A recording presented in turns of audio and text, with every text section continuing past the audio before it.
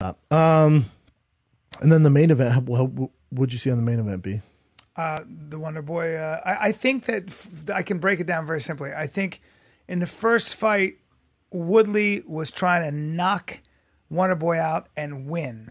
And I feel like, all due respect to Woodley, that he was in this fight trying not to lose. And he was very cautious. And of course I understand that. I mean, Woodley's a hell of a, yeah. So my feeling was that it's like when you have that belt, you know, it comes with a whole different set of problems and responsibilities where you don't want to lose it, where you're fighting. Remember, the first fight was a draw. Yes, it so was. He didn't beat him. But I feel like he was fighting uncharacteristically in a very cautious way. I'm talking about Woodley in this case. I understand it, but I don't know if that. So who'd you have winning the fight? Honestly, and again, I'm saying this with respect, I didn't care. You didn't have anyone win. So you know what's fair? You had it a draw. I had it a draw. That's for fair. The most part. You know why? Because if you're going to score it with the 2017 rules, that's a draw. If you're scoring old school rules before these new ones, Wonder Boy won that fight. Because they're both at fault here. That fight was awful. Don't get me wrong. And I know Rogan and Dominick Cruz like, I loved it. It's a battle of you never know what. Come on, guys. We've seen a lot of fights, and I know Robin Black's gonna say the same thing. I was taking back and forth with him. He loved the fight. Entertainment's entertainment. I'm balls deep in it like they are. That was not a fun fight. It just wasn't. I know at any second could end. I agree. Cut the bullshit. That fight fucking sucked. No guy wanted to take any risks. Right. That's exactly right. Wonder Boy, remember, switch his stance. Was he complete? So he started off traditional. This fight, he was southpaw the entire fight, basically. So that messes up Woodley's complete game plan. He's staying this whole time. So Wonder Boy didn't engage. Woodley didn't engage. So it was like, you remember when you're a kid and you're playing Street Fighter and your mom's like, guys, dinner, and maybe you and your brother playing, and the fighters sit there like this, and they come back. That's exactly how that fight was. And so Wonder Boy didn't want to get taken down and was scared of the explosiveness of Woodley. Woodley was scared of the counter striking from Thompson, so he didn't engage. And so you get this fight. But in our sport and scoring it, so you go, okay, well, there's no shots landed. No guy's taking a chance. Who's moving forward? Who's controlling the octagon? That would be Wonder Boy. Based off that, he wins 3 rounds, right? So that 5th round, it's not a 10-8 round. Wonder Boy's winning the entire fight, winning the entire round. Get teed off and got back up. That's fine, but he got back up. Yes. Now, if he didn't get up and the bell rings, okay, it's almost a finish. I get it. Yeah. That's a 10-9 round in my book. Yes. So I had 3 rounds to Wonder Boy, just not because he outclassed him or anything, because of octagon control in our scoring system. So Wonder Boy wins 3 rounds. Woodley won 2. Then I'm like, okay, even if it is a 10-8 round, then we got another draw. I was fine with another draw. Let's just chalk this up. These two should not be fighting. And also because clash of styles, they should not be fighting. And those three rounds that Wonder Boy, the rounds were so close and non-active that again you can only score it on that. Right. So the way I looked at it, I looked at Woodley taking Wonder Boy down and controlling him for a little while, and then that's the one he won though. I gave him that. And what I'm saying is that, but overall for me as a fan, who's not really that nuanced on, like, when the rounds are that close on who's going to win, which you are more of.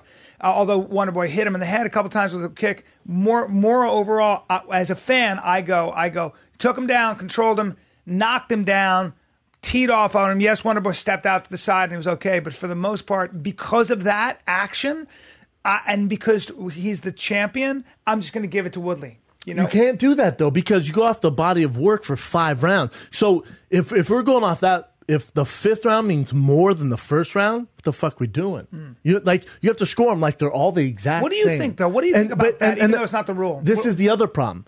I fucking hate this when you really gotta beat the champ if you're gonna take that belt away. No. It's no different than any other fight. It's always been that way, though. That's all I'm saying. But that does. I get, and everyone says that. But you can't. It's a fight. You judge a fight if it's the fucking first fight of the night or championship round. You judge all the fights the exact. I don't give a fuck what Woodley did in his past. I don't give a Wonder Boy did in his. I'm basing my judgment off this 25-minute fight right now. Right. I don't give. Neither one's a winner. You went to a draw last time. Let me see. All right, what's going on here?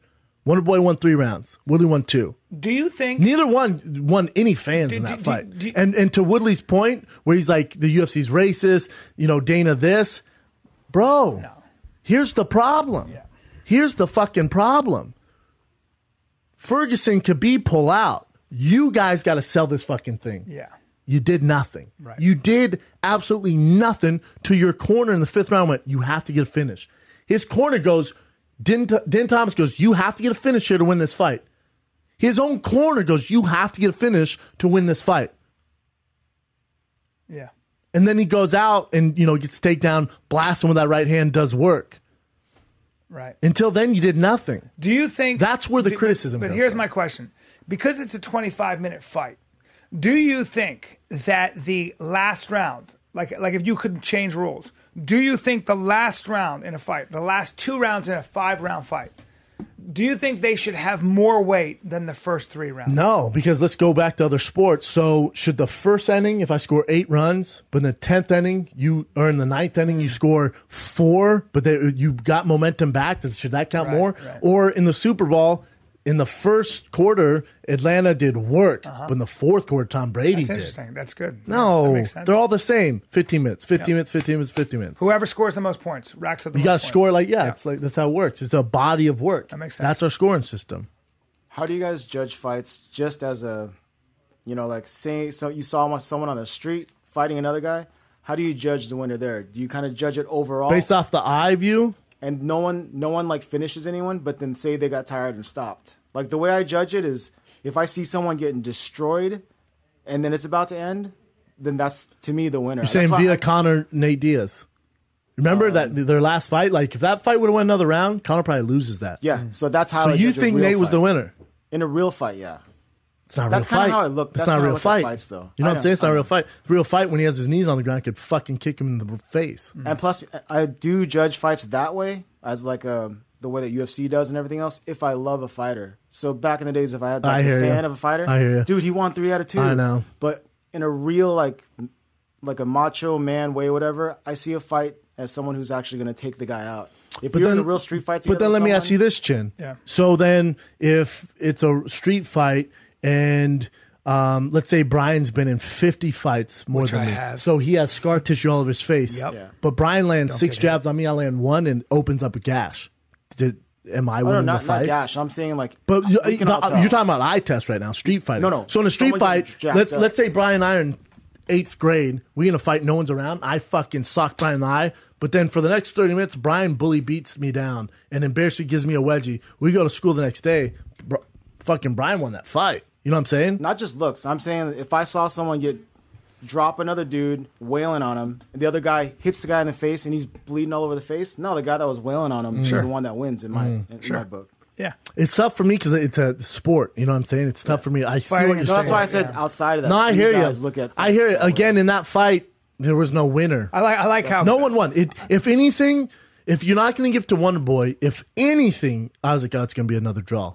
I sure as fuck didn't have Woodley win that fight. And I love Wood. I have no bad intention against Wood. Yeah. I love Wood. I think he's actually a great champion.